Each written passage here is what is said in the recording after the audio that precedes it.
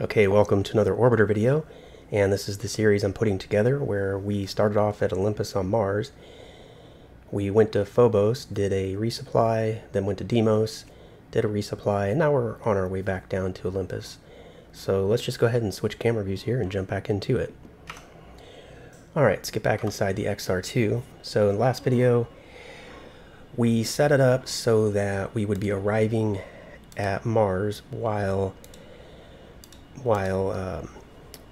the sun would be shining over top of the base. So let's see how we did on that. So that's our vessel here, and here's the base. So it looks like we did a pretty decent job of timing that. So we should be arriving, when the sun is overhead and have nice visibility.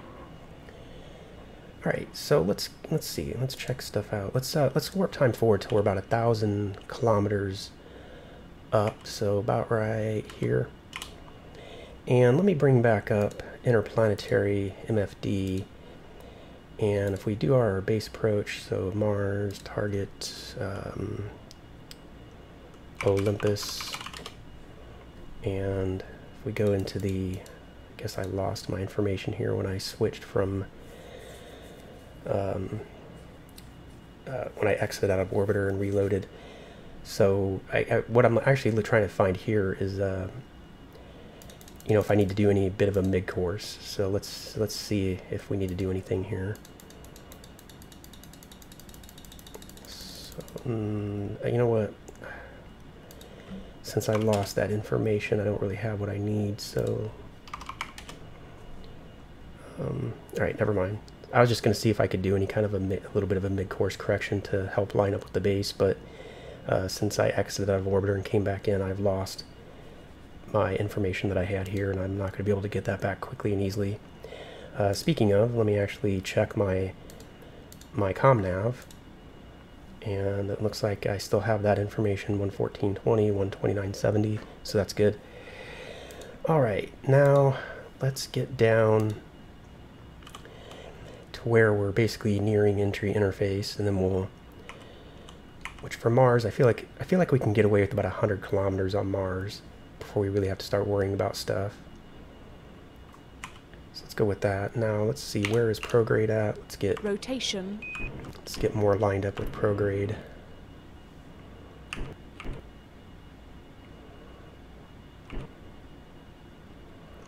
So let's say about right here. Alright, so now we're moving in the direction of flight. We're wings level with Mars, but we need to, get ready to engage here pretty soon. So 100 kilometers. We'll go a little bit lower. Then we'll turn on the APU. We'll bring in the radiator, and we'll engage the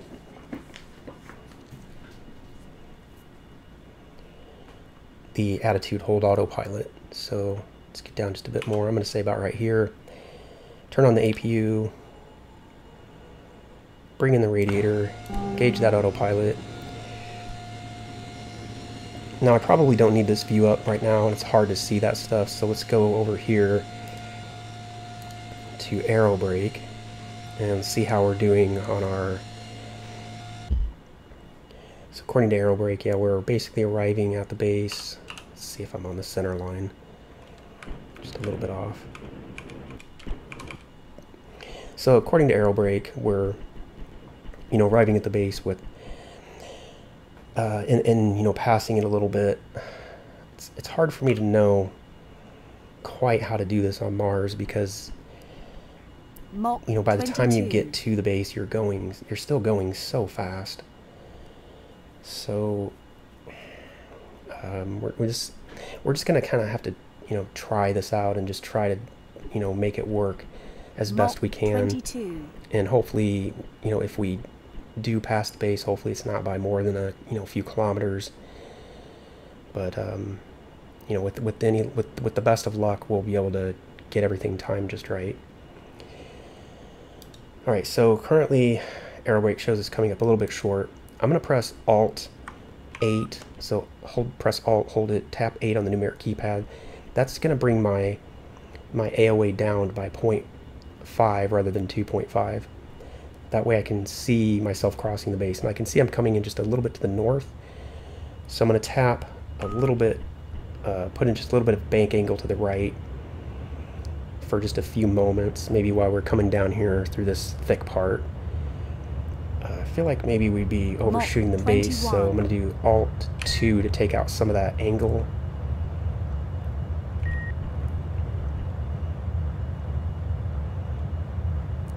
Because I want to burn off the Mach 20 majority of the velocity, so even if it shows I'm coming up a little bit short, I'm okay with that for now. Because you can see we're going to bounce back out. So let me actually increase the angle a little bit more for now.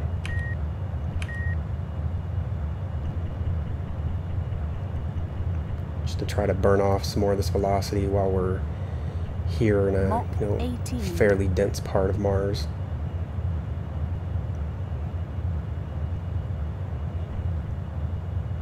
But yeah, you can see our vertical speed, it's getting really close to 0, then it's going to go positive, and we're going to like 17. skip like a rock. And that's what's happening now. So I don't quite know how much of the angle I got, so I'm going to 0 back out my bank hold. Mach 16.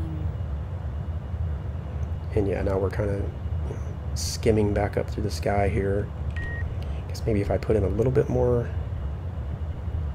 attitude hold, maybe I can control the skip so we don't go way out. Yeah, it looks like we're 15. Getting pretty close to the, yeah, about right there. Now we should be coming back down, so we shouldn't go too crazy far out. Alright, and then once we, once this gets clicking down a bit faster, I don't want it to continue because then we are coming up way short. So let's put in Mach 14. a couple of down ticks. Let me target Olympus over here. So we're still 2,400 kilometers away, so we've got a ways to go. So I'm okay with gliding through this part of the air for a while. Help bleed off some of this velocity. Bit more down angle.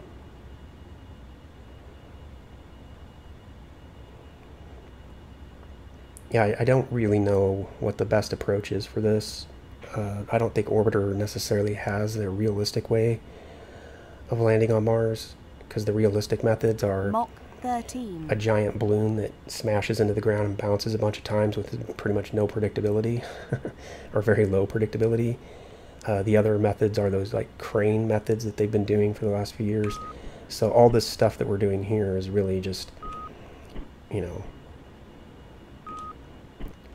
our best guess. Alright, so just trying to bring down the AOA a little bit to make sure that I have enough energy to get over there, because we do still have 2,200 kilometers to go, so we do need to hold on to some of our energy for now. But yeah, you can see that our timing has worked out really well. So this is about mid-morning getting on into the afternoon, and that's exactly what we attempted to do, so that's a success.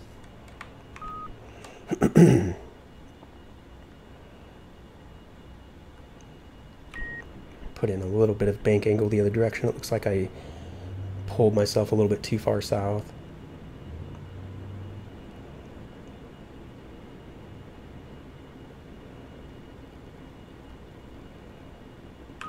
Actually, I might wait till I'm coming back through to worry about that, because it sounds like it's dragging the RCS thrusters to hold that. Alright, so we are climbing and we're at 40 kilometers, so I'm going to do a bit of time warp, because we're in a fairly thin part here. 2,000 kilometers to go. Mach 12. Let's get and warp time forward.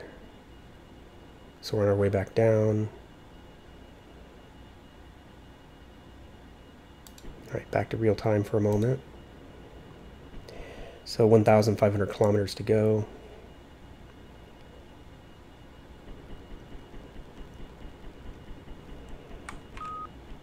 Just take out a little bit of that angle of attack. Looks like our lineup with the base is pretty good, but let's go ahead and put in a little bit of left bank to pull ourselves north for just a little bit. Let's track our location, zoom in a couple clicks, untrack.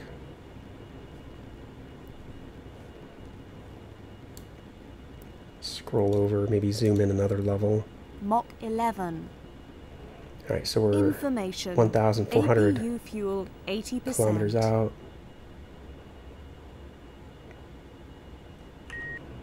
Put in one more level of bank angle, just to pull ourselves a little bit north.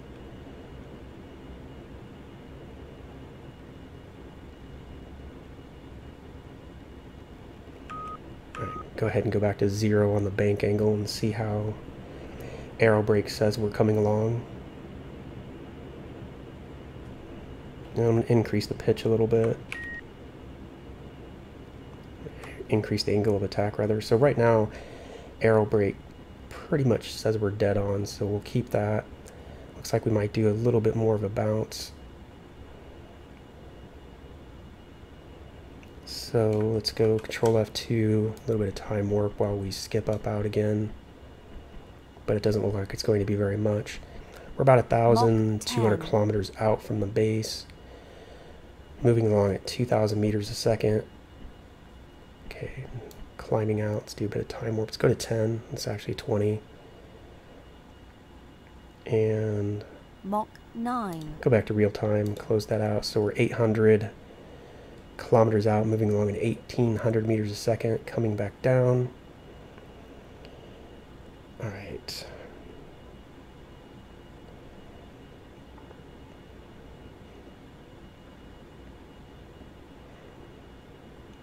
Yeah, not a lot we can do except be patient.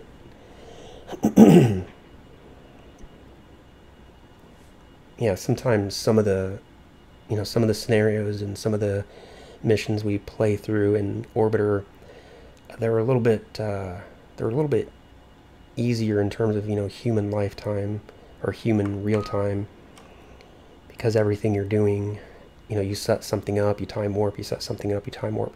Stuff like this, you can't really do that. You just have to be patient.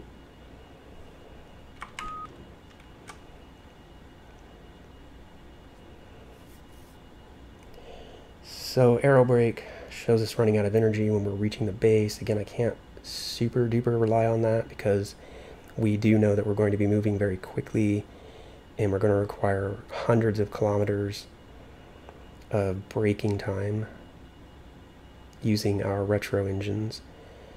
So when we get down to about 500 kilometers distance, I'm going to try to remember to open up the radiator again, because we should be slowed down. I'm sure we're slowed down enough now. And then open up the retro doors. In fact, I may just go ahead and do that now. If we take a look at our temperatures, you can see, everywhere around the vessel is really cold. So yeah, we have no trouble. Let's just go ahead and do that now. So retro doors open. And radiator. And that will have some impact on our overall aerodynamic, I suppose. So we're about 680 kilometers out from the base, moving along at 1,600 meters a second, about 18 kilometers up. All right, let's take out a little bit of our angle of attack. Looks like we could do with maybe just a bit of right bank angle. Pull ourselves a little bit south, but I think I'll go ahead and leave it right where it's at. Alright, let's track our location, zoom in, untrack, scroll over. So we're about 630 kilometers out, so fairly soon we should have VOR, VTOL information. And then we can get rid of map MFD.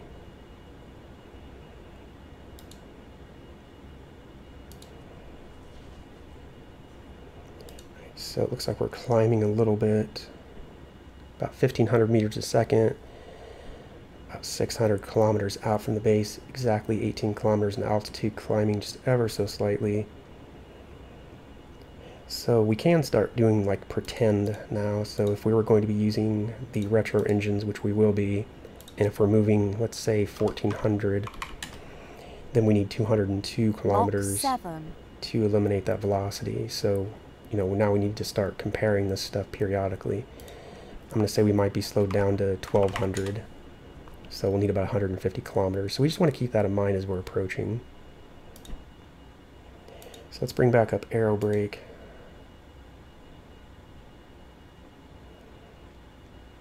I guess one thing we could do is throw out the aero brake, Control B. That'll help create some more drag, help slow us down a little bit. You can see now aero brake has us coming up a bit short, so that should help us slow down. So we're about 500 kilometers out, moving along 1380 meters per second, 20 kilometers up. Vertical speed starting to decline, so we'll start dropping back down here soon. And I would say this will be our final drop before actually getting to the base. So let's see if we have VOR, VTOL online yet. Yep, we do. Okay, so this will be a bit more useful to us now. Alright. Air brake deployed, so we're slowing down. We're down to 1300 meters a second, so we can update our what if. Well, no, we put in 1200. So when we get below 1200, we can update again, but currently we need 150 kilometers using the full power of the retro engines, and we're 440 kilometers out. So let's watch aero brake for a moment. If we kind of look down over the vessel and look outside, just take a quick look at Mars. Alright, so Mach 6. yeah, it looks like we might want to bank just a bit to the right.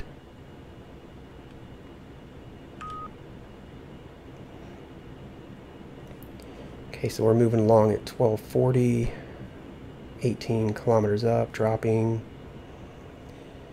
and we have about 385 kilometers to go.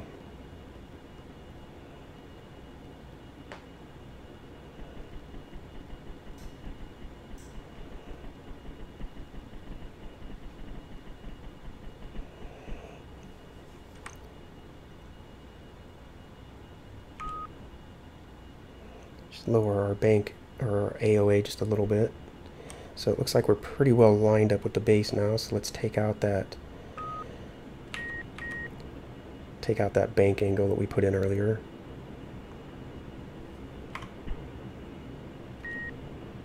So we have our bank angle zeroed out. Lower our angle of attack a little bit. Cruising along at 1150 meters a second. 325 kilometers out from the base. Let's update our what if. Let's bring it down to Information. APU 1,000. fuel 70%. So we need 100 kilometers to brake.